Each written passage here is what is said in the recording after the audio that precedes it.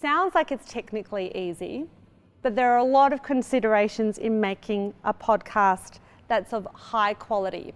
The thing that I can say that is the same or similar is other markets, such as advertising or search engine optimization or website design. You can basically have a crack at all of these things, and in fact we probably all have had a crack at all of these things, but once you call in the experts, you're going to get better results, because you are competing with radio stations, you are competing with newspapers, you are competing with commercial brands that are pumping out podcasts. So to be able to play in their league, you need to think like they do.